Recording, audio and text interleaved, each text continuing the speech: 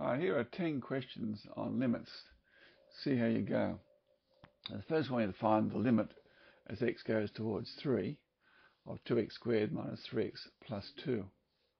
Now, all we need to do now is, because there's no restrictions on the 3, we just simply substitute 3 in for x to determine the limit.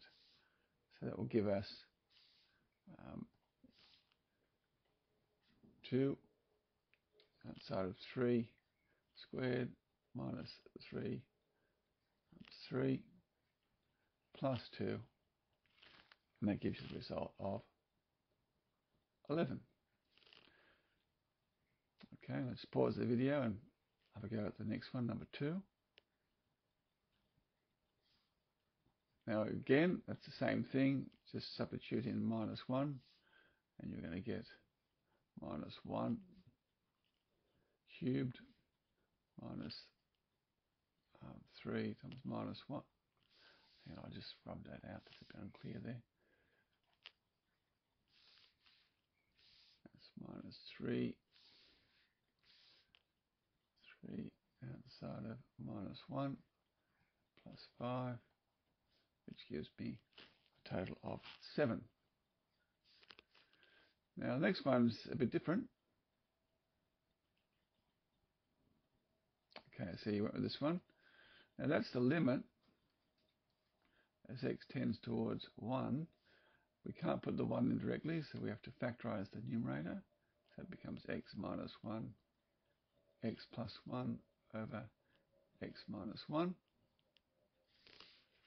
Alright, these guys go out because x is not equal to 1, it's approaching 1.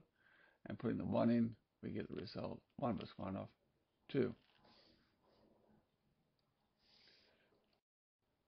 Alright, now in the question 4, you might get tricked by this one because you say, oh dear, I mean, this x plus 1 won't cancel. But it doesn't matter because basically there's no restrictions again, because putting 1 in here, you'll get 2 in the denominator, which is not 0, so it's a fairly simple one. Just substitute the values in, and we're going to get now that this is equal to, putting the 1 in here, you're going to get minus 1 times 1 plus 3 is 4 over 2, and the result is negative 2. Right, now in question 5, I'll just pause that and have a go at it. Alright, now you should have had, this time you notice that you'll get a 0 in the denominator, so you need to factorize the top, and just fairly straightforward factorization. That becomes x minus 3 times x plus 2. Just check that's right by mentally expanding that out. You don't want to make a mistake at this stage. And of course you notice then the x plus 2's will cancel conveniently, and you'll get the result when you put the minus 2 in there of negative 5. Alright, now have a go at number 6.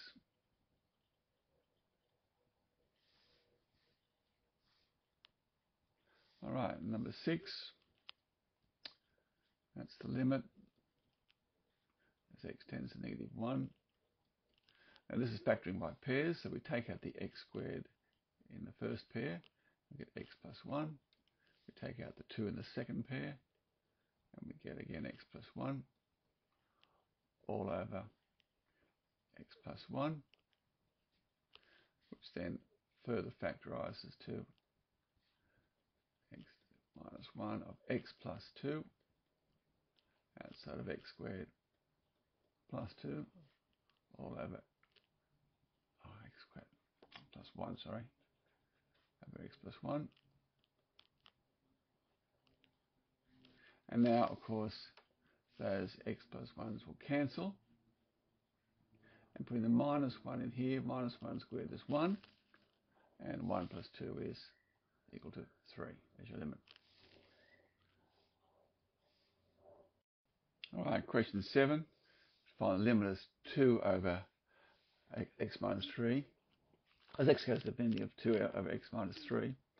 Now, as we discussed before, the minus 3 will have no effect on this as x goes to infinity. So this obviously will go to 0 as your limit. Now, I'll pause, have a go at question 8. All right, now you probably would have just done it the quick way and just ignored the 2 and the minus 3 and said it's 1, but I'll take it through a little bit more formally. And we'll divide numerator and denominator by x.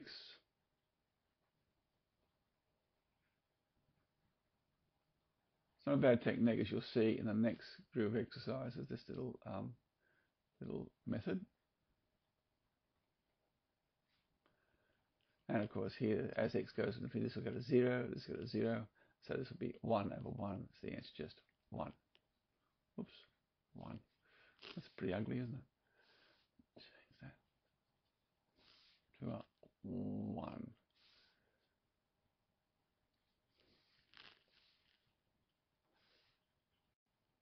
All right, now in question 9, we have to find the limit as x goes towards infinity of 2x minus 3 over x plus 4.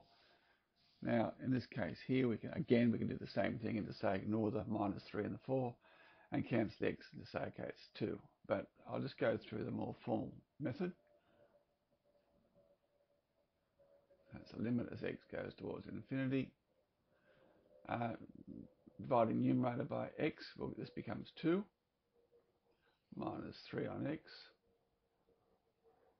So you can cut out the other little step and divide that by x, you get 1 plus 4 on x. And then you can see this will go to 0, this will go to 0, so it's just 2 on 1, or just 2. Right, now have a go at number 10. Pause the video. All right, now, in this case here, you may be tempted to actually factorize that, and actually, if you do that, it'll reduce down to something like this. But it's not necessary, because what you do, you take this, you divide numerator and denominator by x squared, whatever the leading power of this polynomial is, you divide by. So there we go. We'll have, and this is why this technique is so sweet. Okay, here we go. And you would have had, dividing this by x squared, you would have 2 minus, now x on x squared is 1 on x plus 1 on x squared all over. And of course, this is going to be dividing this by x squared. You're going to get 1 minus 1 on x squared. Now, as x goes to infinity, that'll go to 0. This will also go to 0, even faster. And that goes to 0. So all these cancel out, and you just get, again, a limit of 2. So you can see the advantage of this technique. No matter what this power was, you just whatever the leading power is, divide numerator and denominator by it.